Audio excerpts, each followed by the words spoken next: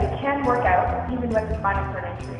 Today we're talking about the importance of a warm-up and the sort of warm-up exercises you can do. We'll have my lovely assistant Martin demonstrate the activities.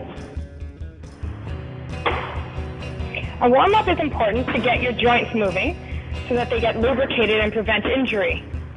Martin is throwing a weighted medicine ball at the wall to practice to get his elbows and shoulders moving. It also helps get the biceps, triceps, and chest muscles warm and more flexible. He is using a 6-pound ball and pushing it as hard as he can against the wall and catching. So it works out many of his different muscles. Just because he has a spinal cord injury doesn't mean Martin is isolated to only arm exercises. Right now he's doing a warm-up for his core. It helps get his hips and back moving so that it prepares him to be more stable through the workout.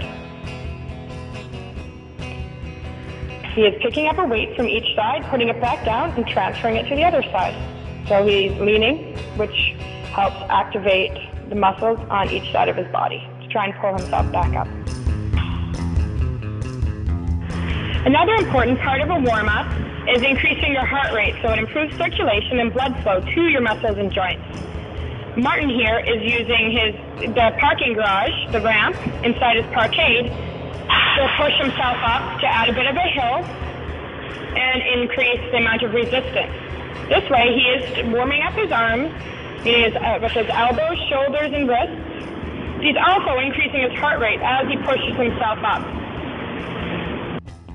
If you're not quite up for hills, you can also push yourself as fast as you can down a flat surface.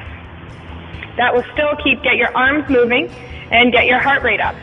Go for a roll down the street or even just around your parkade because it's a nice smooth surface.